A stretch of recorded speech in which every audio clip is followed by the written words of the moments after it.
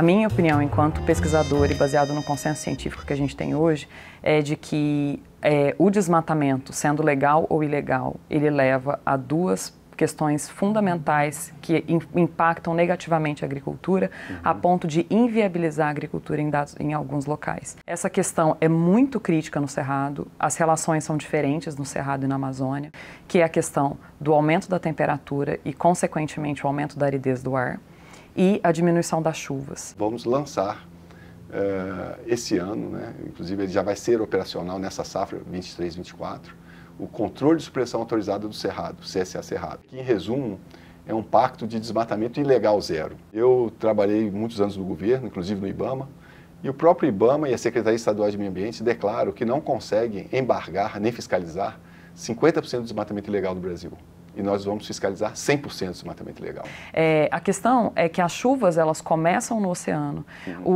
A Amazônia, ela atrai, por causa das emissões de aerosóis, essa chuva, ela ganha força na Amazônia, por causa das correntes de ar, essa chuva bate nos Andes e vem chover no Cerrado, e o Cerrado armazena essa água. O Cerrado é irrecuperável, ninguém sabe como restaurar o Cerrado.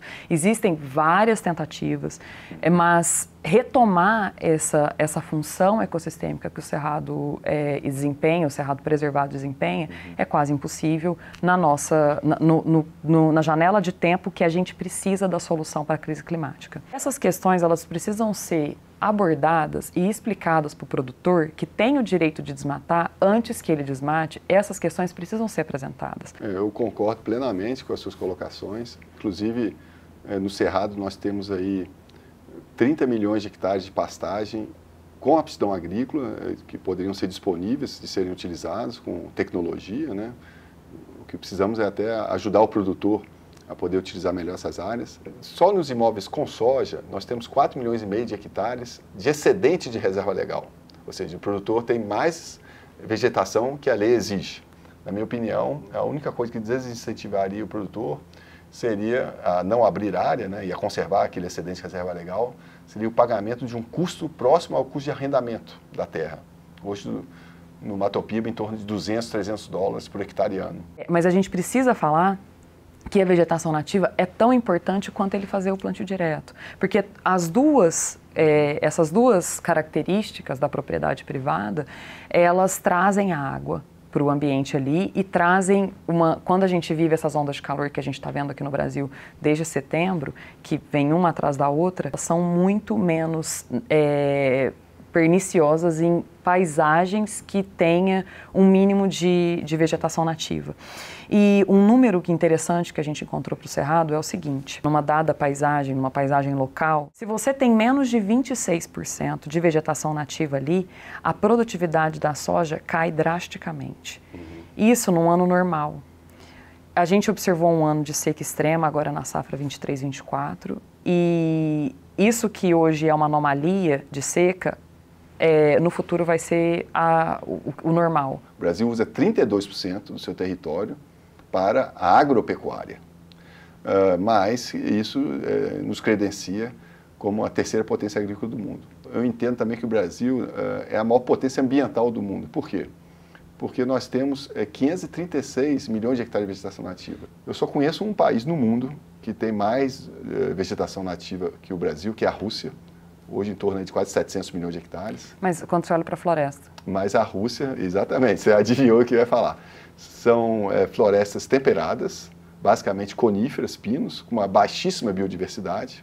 E é por isso que o Brasil, eu entendo que pela biodiversidade, pela área, é a maior potência ambiental do mundo. Nisso não tira nenhum mérito de tudo que você falou, muito pelo contrário.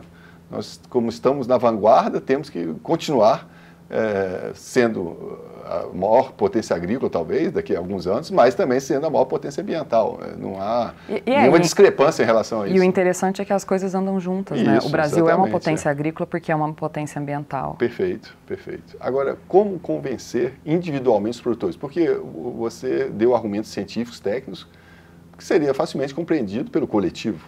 Agora a gente tem que convencer individualmente o produtor que acha que a fazenda dele, quem manda é ele. E outro desafio. Hoje, por incrível que pareça, muitos produtores rurais não veem a relevância do cerrado, né? Porque, a princípio, quem olha, né, você não é igual à mata nativa da Amazônia, da Mata Atlântica, algo exuberante. Uma solução, talvez, que você falou, né, a gente convence o coletivo, mas precisa também conversar com o individual, é de mostrar para o produtor. Você produz tanto, você já sabe que você produz tantas sacas de soja, você produziu esse ano tantas sacas de soja, mas você também produziu tantos metros cúbicos de água e você sequestrou tanto de carbono. Uma outra questão importante que você pontuou é a questão da área de pastagem degradada no Cerrado. Também é uma área em que a gente pode trabalhar com os PRAs, na implantação dessas, para a gente recuperar essas áreas. Aquilo que não tem aptidão para virar vegetação nativa de novo, bora colocar isso para tentar ver se com técnicas de agricultura regenerativa a gente consegue produzir nessas áreas de volta. A gente viu que 28% das fazendas do Mato Piba, do Goiás e do Mato Grosso já saíram fora do ideal climático para a agricultura. Isso quer dizer que essas fazendas estão improdutivas? Não. Isso quer dizer que elas estão mais suscetíveis à quebra de safra. Se a gente não fizer nada, 50% dessas fazendas vão estar fora do ideal climático até 2030. Eu queria te fazer uma pergunta. Eu estive na IBA. A IBA hoje é a segunda maior associação de produtores do Brasil, né? Que fica ali no oeste da Bahia, Associação de Agricultores Irrigantes. E lá na IBA eles mostraram para mim a curva isométrica, que é aquela curva de precipitação pluviométrica, dos últimos 40 anos no oeste da Bahia. E eu achei muito interessante essas curvas isométricas, porque de 5 anos você tem uma tendência de seca e uma tendência de chuva, né? É até bem regular, né? Só que daqui para frente, eu entendo que talvez não siga mais essa sequência, né? As mudanças climáticas podem até alterar o que a gente tem visto aí nas últimas 4 décadas. Você confirma isso, não? O clima é cíclico. Se a gente olhar os dados climáticos históricos, você vai ver isso não só em chuva, você vai ver em precipitação, você vai ver em várias coisas. Que quando a gente olha em períodos menores que 10 anos, você vai ver esse ciclo. Agora, quando a gente olha as séries de décadas ou a cada 30 anos, você vê as tendências gerais, que são essas tendências gerais que nos preocupam enquanto pesquisadores de clima, de ecologia e de futuro da agricultura. São essas tendências que preocupam a gente. Você me faz aí perceber que nós poderíamos incluir no AgroPlus, tanto nas orientações que a gente faz teóricas em sala de aula, né, normalmente nos sindicatos rurais ou até nas próprias fazendas, mas essa capacitação de conhecimento técnico científico do que está ocorrendo de mudanças climáticas no mundo. E também eu entendo que fazendo essa capacitação, não só em sala de aula, mas no campo, na fazenda, dentro da porteira, pode ser que individualmente a gente sensibilize muitos produtores e mude essa cultura, né? Quando a gente fala da questão do desmatamento legal, é uma questão super sensível, você sabe disso, tem gente que tem alergia a esse debate, e eu entendo totalmente a alergia a esse debate. Eu sou filha de produtor rural e eu sei, eu tenho essa conversa dentro de casa com os meus primos, com meu pai, com todo mundo, mas a gente precisa falar da importância. Então, ao se tomar a decisão de desmatar uma área que se tem direito, eu acho que você precisa entender do que você está abrindo mão.